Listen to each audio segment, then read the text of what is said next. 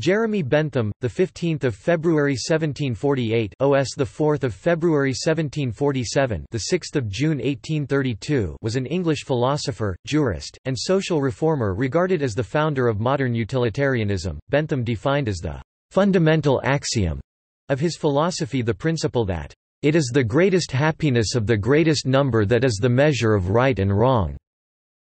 He became a leading theorist in Anglo-American philosophy of law, and a political radical whose ideas influenced the development of welfarism.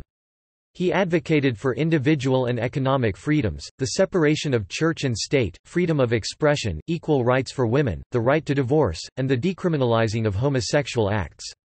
He called for the abolition of slavery, of the death penalty, and of physical punishment, including that of children. He has also become known as an early advocate of animal rights. Though strongly in favor of the extension of individual legal rights, he opposed the idea of natural law and natural rights, both of which are considered divine or God-given in origin, calling them nonsense upon stilts. Bentham was also a sharp critic of legal fictions. Bentham's students included his secretary and collaborator James Mill, the latter's son, John Stuart Mill, the legal philosopher John Austin, as well as Robert Owen, one of the founders of utopian socialism. He had considerable influence on the reform of prisons, schools, poor laws, law courts, and Parliament itself. On his death in 1832, Bentham left instructions for his body to be first dissected, and then to be permanently preserved as an auto-icon, or self-image, which would be his memorial. This was done, and the auto-icon is now on public display at University College London (UCL). Because of his arguments in favour of the general availability of education, he has been described as the spiritual founder of UCL. However, he played only a limited direct part in its foundation.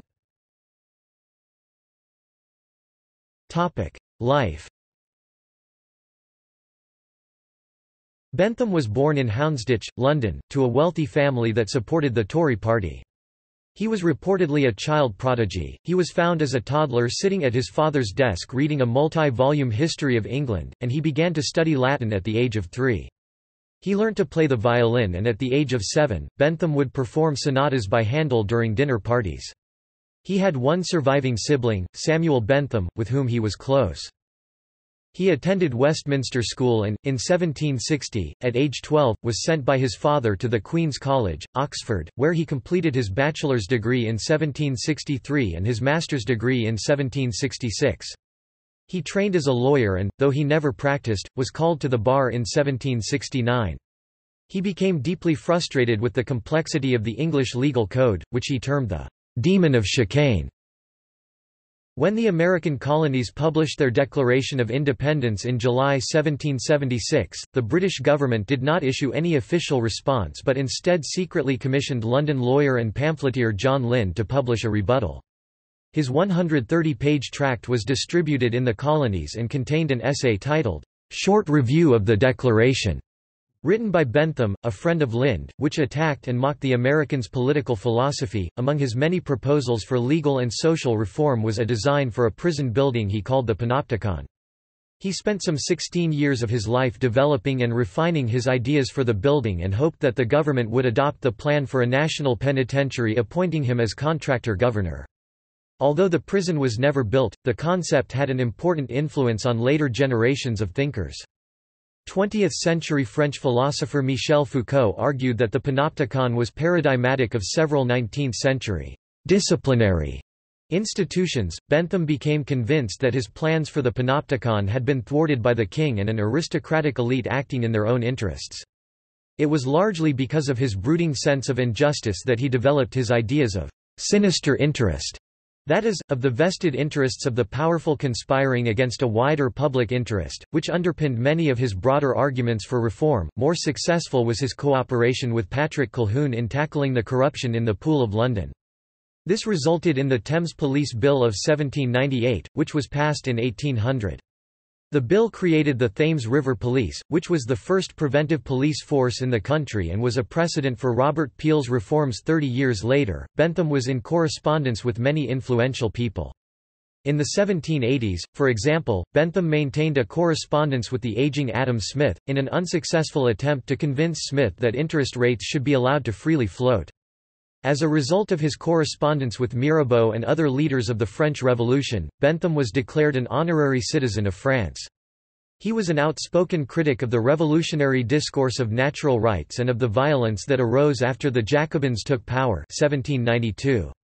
Between 1808 and 1810, he held a personal friendship with Latin American independence precursor Francisco de Miranda and paid visits to Miranda's Grafton Way house in London.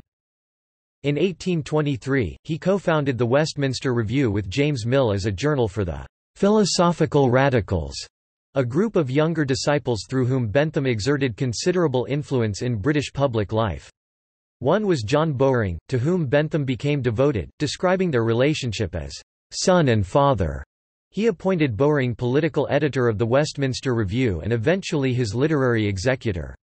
Another was Edwin Chadwick, who wrote on hygiene, sanitation and policing and was a major contributor to the Poor Law Amendment Act. Bentham employed Chadwick as a secretary and bequeathed him a large legacy. An insight into his character is given in Michael St. John Pack's The Life of John Stuart Mill. During his youthful visits to Bowood House, the country seat of his patron Lord Lansdowne, he had passed his time at falling unsuccessfully in love with all the ladies of the house, whom he courted with a clumsy jocularity, while playing chess with them or giving them lessons on the harpsichord. Hopeful to the last, at the age of 80 he wrote again to one of them, recalling to her memory the far-off days when she had "presented him, in ceremony, with the flower in the green lane." Citing Bentham's memoirs, "To the end of his life he could not hear of Bowood without tears swimming in his eyes, and he was forced to exclaim, 'Take me forward, I entreat you, to the future, do not let me go back to the past.'" A psychobiographical study by Philip Lucas and Anne Sheeran argues that he may have had Asperger's syndrome. Bentham was an atheist. Gonzalez 2012, p. 81 writes, "In sum, with Hume's agnosticism and Bentham's atheism, the fundamental voluntarist thesis about the gulf between the divine and the human mind reaches new depths, and this serves to reinforce and radicalize the rejection, begun by Pufendorf, of Grotian rights theory as the appropriate means of formulating the conventionalist theory of the moral life." And Crimmins 1990, p. 283 notes, making allowance for Adams's cautious phrasing, this is a concise statement of Bentham's secular positivism, but it is also important to note the conviction with which Bentham held his atheism. Death and the auto icon. Bentham died on 6 June 1832 aged 84 at his residence in Queen Square Place in Westminster, London, England. He had continued to write up to a month before his death, and had made careful preparations for the dissection of his body after death and its preservation as an auto icon. As early as 1769, when Bentham was 21 years old, he made a will leaving his body for dissection to a family friend, the physician and chemist George Fordyce, whose daughter, Maria Sophia (1765–1858), married Jeremy's brother Samuel Bentham. A paper written in 1830, instructing Thomas Southwood Smith to create the auto icon, was attached to his last will, dated 30 May 1832. On 8 June 1832, 2 days after his death, invitations were distributed to a select group of friends, and on the following day at 3 p.m., Southwood Smith delivered a lengthy oration over Bentham's remains in the Webb Street School of Anatomy and Medicine in Southwark, London. The printed oration contains a frontispiece with an engraving of Bentham's body partly covered by a sheet. Afterward, the skeleton and head were preserved and stored in a wooden cabinet called the auto icon, with the skeleton padded out with hay and dressed in Bentham's clothes. Originally kept by his disciple Thomas Southwood Smith, it was acquired by University College London in 1850. It is normally kept on public display at the end of the south cloisters in the main building of the college. However, for the 100th and 150th anniversaries of the college, and in 2013, it was brought to the meeting of the college council, where it was listed as present but not voting. Bentham had intended the auto icon to incorporate his actual head, mummified to resemble its appearance in life. Southwood Smith's experimental efforts at mummification, based on practices of the indigenous people of New Zealand and involving placing the head under an air pump over sulfuric acid and drawing off the fluids, although technically successful, left the head looking distastefully macabre, with dried and darkened skin stretched tautly over the skull. The auto icon was therefore given a wax head, fitted with some of Bentham's own hair. The real head was displayed in the same case as the auto icon for many years, but became the target of repeated student pranks. It is now locked away securely. In 2017, plans were announced to re-exhibit the head and at the same time obtain a DNA sample for sequencing with the goal of identifying genetic evidence of autism. In 2018, Jeremy Bentham's auto icon was on display in New York City at the Metropolitan Museum of Art Brewer location. Work. Utilitarianism. Bentham's ambition in life was to create a panomion, a complete utilitarian code of law. He not only proposed many legal and social reforms, but also expounded an underlying moral principle on which they should be based. This philosophy of utilitarianism took for its fundamental axiom, "It is the greatest happiness of the greatest number that is the measure of right and wrong." Bentham claimed to have borrowed this concept from the writings of Joseph Priestley, although the closest that Priestley in fact came to expressing it was in the form "the good and happiness of the members, that is the majority of the members of any state, is the great standard by which everything relating to that state must finally be determined." The greatest happiness principle, or the principle of utility, forms the cornerstone of all Bentham's thought. By happiness, he understood a predominance of pleasure over pain. He wrote in the Principles of Morals and Legislation, "Nature has placed mankind under the governance of two sovereign masters, pain and pleasure. It is for them alone to point out what we ought to do, as well as to determine what we shall do. On the one hand the standard of right and wrong, on the other the chain of causes and effects, are fastened to their throne. They govern us in all we do, in all we say, in all we think." Bentham was a rare major figure in the history of philosophy to endorse psychological egoism. Bentham was a determined opponent of religion. Crimmins observes, "Between 1809 and 1823 Jeremy Bentham carried out an exhaustive examination of religion with the declared aim of extirpating religious beliefs, even the idea of religion itself, from the minds of men." Bentham suggested a procedure for estimating the moral status of any action, which he called the hedonistic or felicific calculus. Utilitarianism was revised and expanded by Bentham's student John Stuart Mill. In Mill's hands, Benthamism became a major element in the liberal conception of state policy objectives. Bentham's critics have claimed that he undermined the foundation of a free society by rejecting natural rights. In his exposition of the felicific calculus, Bentham proposed a classification of 12 pains and 14 pleasures, by which we might test the happiness factor of any action. Nonetheless, it should not be overlooked that Bentham's hedonistic theory, a term from J.J.C. Smart, unlike Mill's, is often criticized for lacking a principle of fairness embodied in a conception of justice.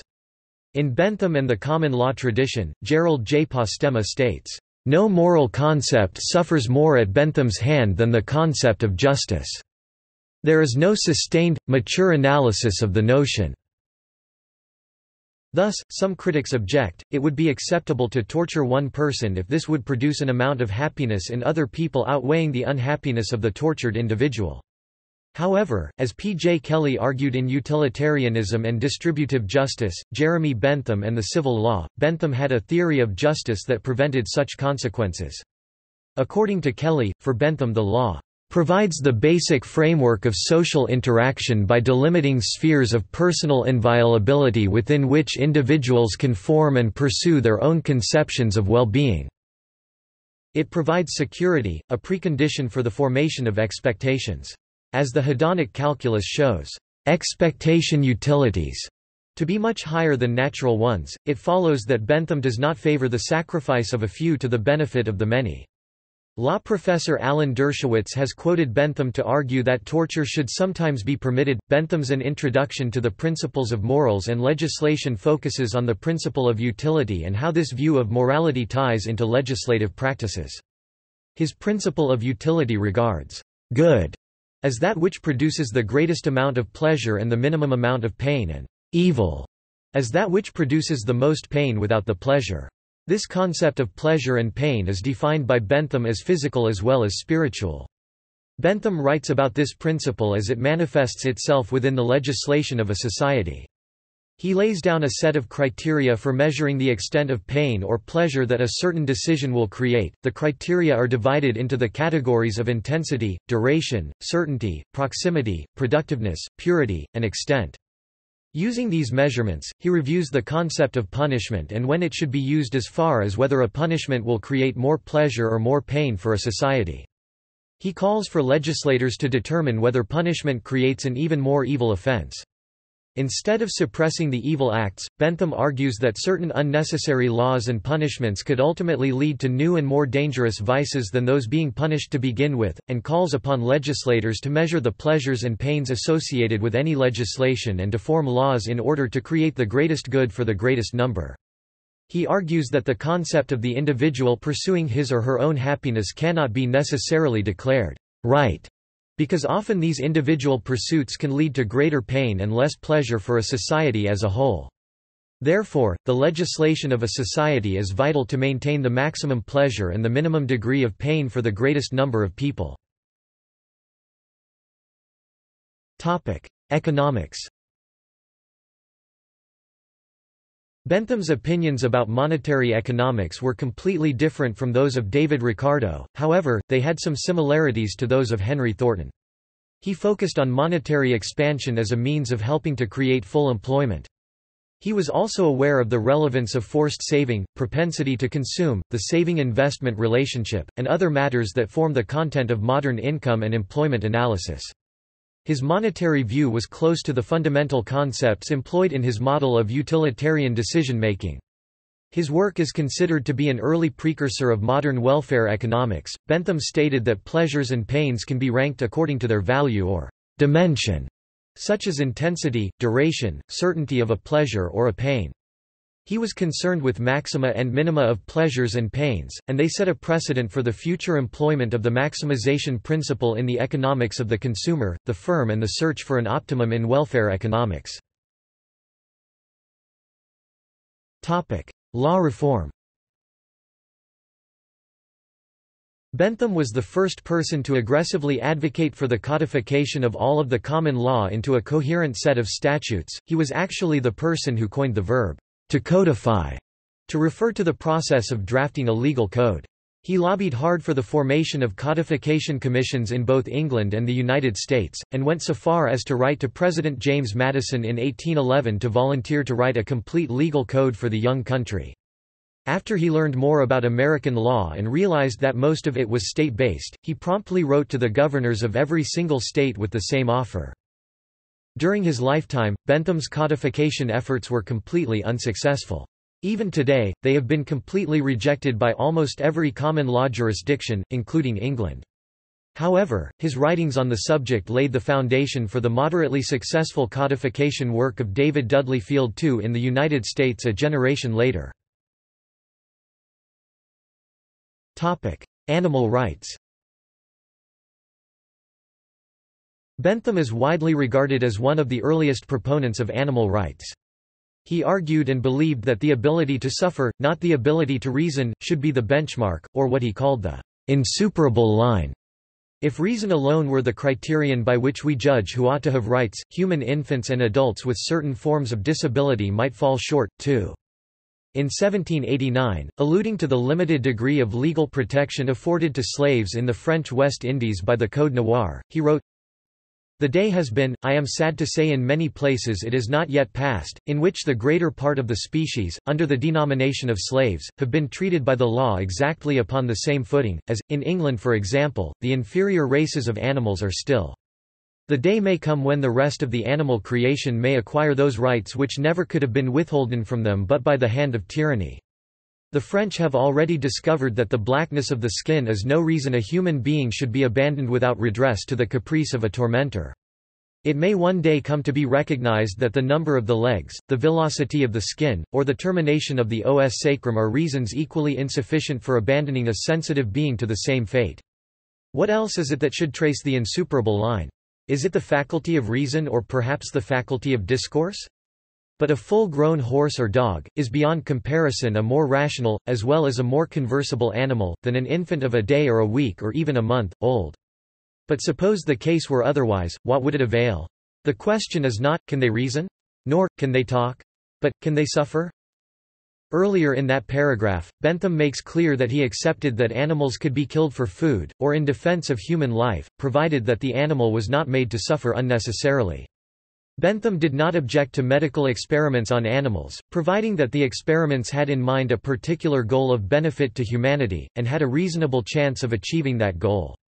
He wrote that otherwise he had a decided and insuperable objection to causing pain to animals, in part because of the harmful effects such practices might have on human beings. In a letter to the editor of the Morning Chronicle in March 1825, he wrote, "I never have seen, nor ever can see, any objection to the putting of dogs and other inferior animals to pain, in the way of medical experiment, when that experiment has a determinate object, beneficial to mankind, accompanied with a fair prospect of the accomplishment of it. But I have a decided and insuperable objection to the putting of them to pain without any such view. To my apprehension, every act by which, without prospect of preponderant good, pain is knowingly and willingly produced in any being whatsoever, is an act of cruelty, and, like other bad habits, the more the correspondent habit is indulged in, the stronger it grows, and the more frequently productive of its bad fruit. I am unable to comprehend how it should be, that to him to whom it is a matter of amusement to see a dog or a horse suffer, it should not be matter of like amusement to see a man suffer, seeing, as I do, how much more morality as well as intelligence, an adult quadruped of those and many other species has in him, than any biped has for some months after he has been brought into existence, nor does it appear to me how it should be, that a person to whom the production of pain, either in the one or in the other instance, is a source of amusement, would scruple to give himself that amusement when he could do so under an assurance of impunity." Gender and sexuality. Bentham said that it was the placing of women in a legally inferior position that made him choose, at the age of 11, the career of a reformist. Bentham spoke for a complete equality between sexes. Bentham nevertheless thought women inferior to men regarding such qualities as strength of intellectual powers and firmness of mind. The essay Offences Against One's Self argued for the liberalization of laws prohibiting homosexual sex. The essay remained unpublished during his lifetime for fear of offending public morality. It was published for the first time in 1931. Bentham does not believe homosexual acts to be unnatural, describing them merely as irregularities of the venereal appetite. The essay chastises the society of the time for making a disproportionate response to what Bentham appears to consider a largely private offense, public displays or forced acts being dealt with rightly by other laws. When the essay was published in the Journal of Homosexuality in 1978, the abstract stated that Bentham's essay was the first known argument for homosexual law reform in England. Privacy.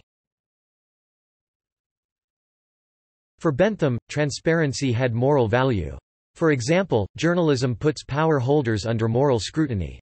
However, Bentham wanted such transparency to apply to everyone. This he describes by picturing the world as a gymnasium in which each gesture, every turn of limb or feature, in those whose motions have a visible impact on the general happiness, will be noticed and marked down.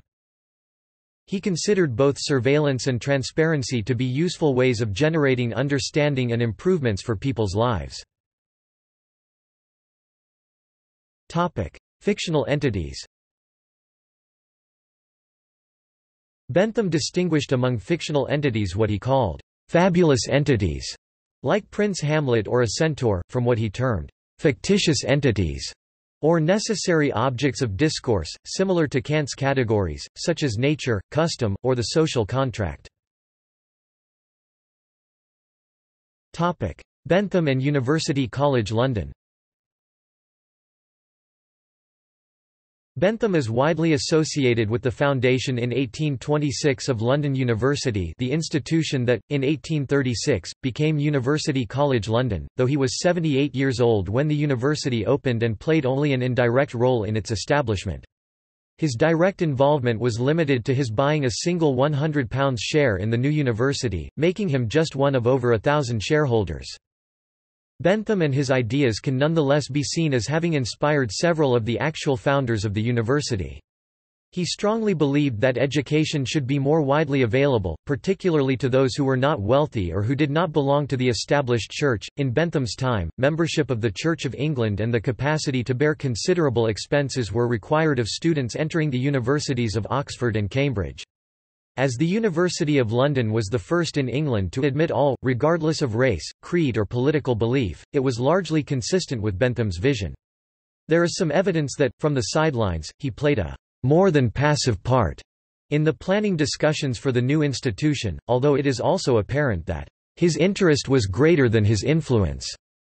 He failed in his efforts to see his disciple John Bowring appointed professor of English or history, but he did oversee the appointment of another pupil, John Austin, as the first professor of jurisprudence in 1829.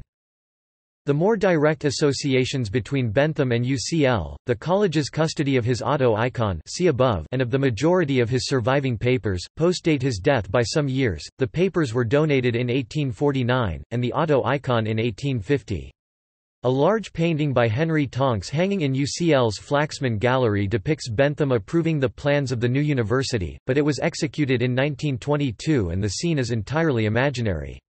Since 1959, when the Bentham Committee was first established, UCL has hosted the Bentham Project, which is progressively publishing a definitive edition of Bentham's writings. UCL now endeavors to acknowledge Bentham's influence on its foundation, while avoiding any suggestion of direct involvement, by describing him as its spiritual founder. Bibliography. Bentham was an obsessive writer and reviser, but was constitutionally incapable, except on rare occasions, of bringing his work to completion and publication. Most of what appeared in print in his lifetime, see List of published works online, was prepared for publication by others. Several of his works first appeared in French translation, prepared for the press by Étienne Dumont, for example, Theory of Legislation, Volume 2, Principles of the Penal Code 1840, Weeks, Jordan, and Company. Boston. Some made their first appearance in English in the 1820s as a result of back translation from Dumont's 1802 collection and redaction of Bentham's writing on civil and penal legislation. Publications. Posthumous publications. On his death, Bentham left manuscripts amounting to an estimated 30 million words, which are now largely held by UCL's special collections c. 60,000 manuscript folios, and the British Library c. 15,000 folios. Bowring (1838–1843). John Bowring, the young radical writer who had been Bentham's intimate friend and disciple, was appointed his literary executor and charged with the task of preparing a collected edition of his works. This appeared in 11 volumes in 1838–1843. Bowring based much of his edition on previously published texts, including those of Dumont, rather than Bentham's own manuscripts, and elected not to publish Bentham's works on religion at all. The edition was described by the Edinburgh Review on first publication as incomplete, incorrect and ill-arranged, and has since been repeatedly criticised both for its omissions and for errors of detail, while Bowring's memoir of Bentham's life included in volumes 10 and 11 was described by Sir Leslie Stephen as one of the worst biographies in the language. Nevertheless, Bowring's remained the standard edition of most of Bentham's writings for over a century, and is still only partially superseded. It includes such interesting writings on international relations as Bentham's A Plan for an Universal and Perpetual Peace written 1786–89, which forms Part 4 of the Principles of International Law. Stark 1952–1954. In 1952–1954, Werner Stark published a 3-volume set, Jeremy Bentham's Economic Writings, in which he attempted to bring together all of Bentham's writings on economic matters, including both published and unpublished material. Although a significant achievement, the work is considered by scholars to be flawed in many points of detail, and a new edition of the economic writings is currently in preparation by the Bentham Project. Bentham Project 1968–present. In 1959, the Bentham Committee was established under the auspices of University College London with the aim of producing a definitive edition of Bentham's writings. It set up the Bentham Project to undertake the task, and the first volume in the collected works of Jeremy Bentham was published in 1968. The collected works are providing many unpublished works, as well as much improved texts of works already published. To date, 31 volumes have appeared. The complete edition is projected to run to around 70. The volume of Laws in General 1970 was found to contain many errors and has been replaced by Of the Limits of the Penal Branch of Jurisprudence 2010. In June 2017, volumes 1–5 were republished in open access by UCL Press. To assist in this task, the Bentham papers at UCL are being digitized by crowdsourcing their transcription. Transcribe Bentham is an award-winning crowdsourced manuscript transcription project, run by University College London's Bentham Project, in partnership with UCL's UCL Centre for Digital Humanities, UCL Library Services, UCL Learning and Media Services, the University of London Computer Centre, and the online community. The project was launched in September 2010 and is making freely available, via a specially designed transcription interface, digital images of UCL's vast Bentham Papers collection, which runs to some 60,000 manuscript folios, to engage the public and recruit volunteers to help transcribe the material. Volunteer-produced transcripts will contribute to the Bentham Project's production of the new edition of the collected works of Jeremy Bentham, and will be uploaded to UCL's digital Bentham Papers repository, widening access to the collection for all and ensuring its long-term preservation. Manuscripts can be viewed and transcribed by signing up for a transcriber account at the transcription desk, via the Transcribe Bentham website. Legacy.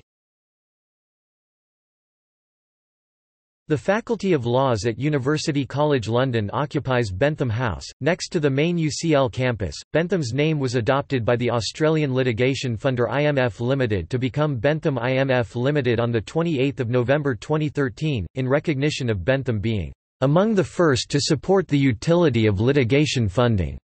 Ivan Vazov, national poet and man of letters of Bulgaria, then recently liberated from Ottoman rule, but divided by the Treaty of Berlin, refers to Bentham in his 1881 poem, Diplomuranite, in English, People with Diplomas. See also: List of civil rights leaders, List of liberal theorists, Philosophy of happiness, Rule according to higher law, Rule of law. Notes. References. Further reading. External links. Works by Jeremy Bentham at Project Gutenberg. Works by or about Jeremy Bentham at Internet Archive. Works by Jeremy Bentham at LibriVox, public domain audiobooks. Transcribe Bentham initiative run by the Bentham Project has its own website with useful links. The Curious Case of Jeremy Bentham at random-times.com. Jeremy Bentham, categorized links. The Internet Encyclopedia of Philosophy has an extensive biographical reference of Bentham.